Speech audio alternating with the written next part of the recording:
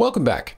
So, you might be wanting to get into Linux, or you've been a long-time enthusiast of Linux desktops, and you know of the big distributions out there: Fedora, Ubuntu, openSUSE, Debian, Arch, Manjaro, and so forth and so on. But what I love about the Linux community, and also is one of the biggest boons of the Linux community, is the fact that derivatives of these exist. The community gets their hands on these major Linux projects and turns them into their own versions, respins, distros, whatever you want to call them. Now, the fun thing is about a lot of these projects is that they introduce a more curated experience of the major Linux projects. So in today's video, what I want to try and do is offer you, the viewer, some suggestions of curated community-driven distributions that you might want to check out as an alternative to the big mainstream players in the desktop Linux space. So a few disclaimers. First of all, this list is not exhaustive. I'm just going to give you a couple of highlights that I've enjoyed over my time poking around in the Linux desktop. And secondly, these distros are all geared towards everyday desktop usage. So they're not really for fringe cases like network penetration testing or anything like that. They're squarely aimed at everyday standard desktop usage. I've tried also to steer away from ones that have either a commercial backing or a large donation user base. What I mean by that is I'm trying to steer away from distributions that have already really solid funding and a solid development cycle of their own. I'll give you a great example once we get rolling here. And by the way, do me a favor and subscribe and turn your notifications on. It's been a while since I've asked anyone to do that. But let's have a look at what are some of the best community distributions based on the big name Linux distros. Okay, so there's a bunch here that I want to get to, but let's deal with Ubuntu first. Ubuntu is a mammoth project and there are many distributions based off it, but I'm going to give you just a handful, a smattering of community-driven distributions that are just members of the community, however many they may be, who have decided to craft their own experience. Now, back in the day, I would have given Linux Mint just the automatic crown of best Ubuntu-based community distribution. But the thing is, Linux Mint is so much its own project now that I kind of want to just leave it off to the side and acknowledge it as one of the biggest players in the mainstream Linux desktop space. So we can open up the door for a few lesser-known distributions like Voyager OS, Voyager, Ubuntu. It has a few different versions. First of all, it does have a version based on Ubuntu 22.04, and it also has a Debian edition. Now, I've looked at both of these versions over my time, and I did a video years back on Voyager as it appeared back then. But what's promising about it is the fact that it has stuck around. Many a distribution have come and gone over the last 10 years, but Voyager as a curated Ubuntu experience built off XFCE, but also GNOME, is a really cool alternative vision of what Ubuntu as a distribution could look like. And the fact that they have an edition here, they did have in the past an edition specified for gamers, but it definitely focuses on a user-friendly experience, probably a little bit more Mac-ish, but not entirely, built mainly off XFCE, but with a little bit of GNOME there as well. If you're more of a KDE fan, and I guess if I was to offer an alternative to Linux Mint as a community derivative of Linux Mint, then I'd recommend FerrinOS. FerrinOS is a great distribution built for sort of your average Linux user who might be migrating over from Windows. And while it uses Linux Mint as a base, it kind of provides the KDE goodness that Linux Mint has lacked since Linux Mint got rid of their KDE edition. So FerrinOS loosely follows the Linux Mint release cadence, although while its package base is a combination of Ubuntu LTS and Linux Mint releases, the developer behind FerrinOS does a great job of curating an experience that feels really coherent across multiple different toolkits. So whether you're running GNOME-based apps or KDE-based apps or Flatpaks or Snaps or whatever it is, they all feel like they belong and it feels great. FerrinOS has a bunch of great features. It's quite a hefty distribution. It has a lot packed into it. But if you're looking for a curated user experience based on Linux Mint, then give FerrinOS a go. If you are looking more at mainline Debian as a way to scratch your Linux itch, then perhaps MX Linux might be the best representation of a Debian-based distribution that a lot of people are enjoying. This MX Linux has popped off in popularity over the last 5 years or so, and I can put that down to a few different things. First of all, for those who doubt this distribution's popularity and go, oh, the DistroWatch numbers are a bit overbloated, it's true, but also the most popular video on this channel is always competing with two videos. Why is Manjaro so popular and why is MX Linux so popular?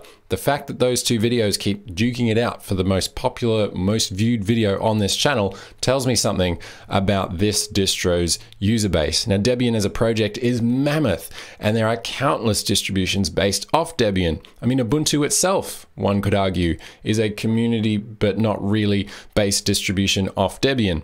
But MX Linux as a project gives users a fantastic alternative, especially those who feel burnt by the systemd init system, because of the fact it gives a great curated desktop experience built on top of rock-solid stable Debian, and it gives multiple desktop environments to choose from, XFCE, KDE, and Fluxbox, and it gives out-of-the-box tools, custom tweaks, and all of that good stuff. MX Linux is a prime contender if you're looking for a community-built derivative of Debian. Also, if you're looking for a more KDE-centric one that has been around for some time, Neptune OS is another one that I've really enjoyed in years past. Haven't checked it out recently, but they did drop an update back in August, and they use a lot of the same fantastic tools like Timeshift and other little custom tools that make Neptune a really desktop-friendly version of Debian. Moving on to Manjaro. Manjaro is itself a very user-friendly and accessible desktop experience.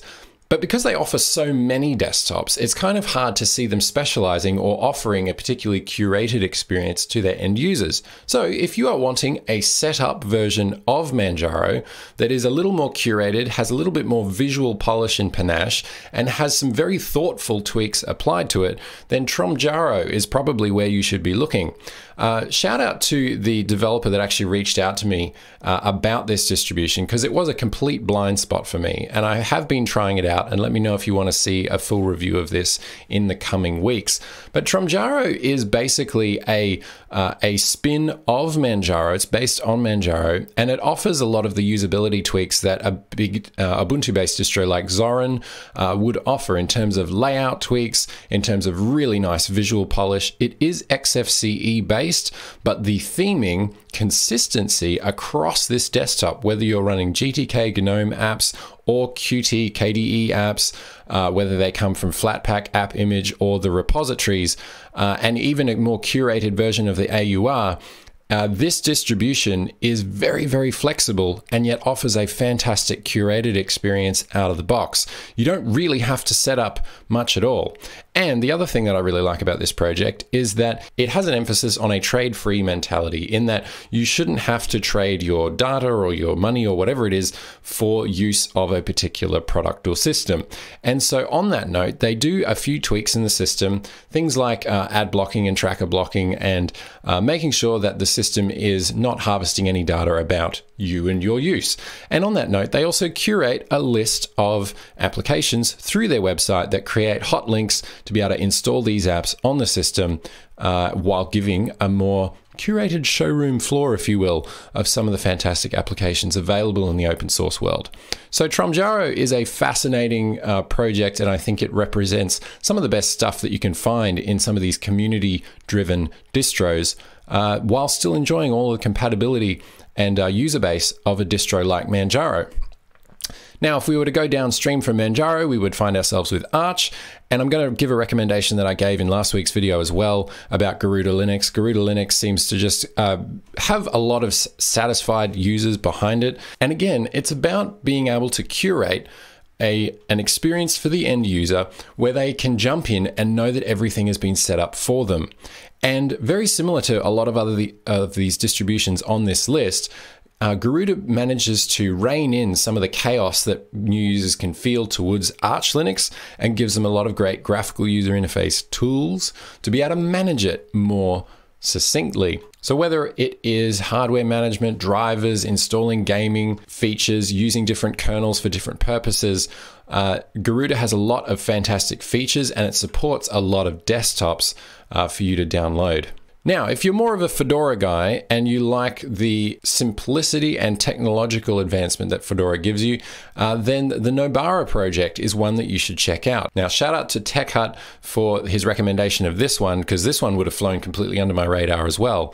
But if you do love Fedora, but wish there was a more accessible, user-friendly, initially set up version of Fedora that had a lot of the tweaks that a lot of people want to see and end up doing on their system anyway, all done for you, then Nobara is a great place to start. Just going through the list of tweaks that are made to the main workstation version of Fedora is pretty insane. And the person making these tweaks is pretty darn competent, as he puts in a lot of work into the glorious eggroll version of Proton that a lot of gamers rely on. So that means a lot of the tweaks that this distribution makes out of the box and is available for you to use are geared towards gaming, streaming, running a lot of the apps that YouTubers and gamers alike end up wanting to run. So NVIDIA drivers, check. RPM Fusion, check. Latest versions of OBS, Discord, Skype, Proton, etc. Check, check, check, check. Go and watch Tech Hut's video if you want to find more information about this project, but I think it's worth a great shout out. Now, if you like RPMs, but not a huge fan of Red Hat as a distribution, then you could definitely check out openSUSE. And while openSUSE is technically a community-driven distribution, it's still one of the main players with a major funding. So Gecko Linux is the community-driven derivative of openSUSE that has a curated openSUSE experience ready for the user, ready to roll. Very similar to the Nobara project, it takes a lot of the hassle out of running the openSUSE desktop and having it set up the way that you like it. Not only does the Gecko Linux project offer a bunch of different desktops that you can install, it also supports both the static long-term support release of openSUSE or openSUSE Leap and openSUSE Tumbleweed. So if you want an up-to-date rolling distribution based on openSUSE Tumbleweed that is curated, ready to roll, and runs your favorite desktop environment with great font smoothing, with all of the desktop components pre-installed, with codecs, NVIDIA drivers, all those goodies ready to roll, then this is the project for you. And there you have it. There's a lot of recommendations in this list, and there's obviously more that I could handle as well. And that's where you, the community, come in. Let me know in the description below, and I'll try and sort of give some feedback or thumbs up or heart ones that I've heard of but just didn't include in this list. But I really have a soft spot for these community-led, community-driven distributions that build upon the giant contributors that their mainline desktops come from and improve it and give it all the tweaks that end users want to see. Hope you enjoyed it. See you all in the next one. Peace out.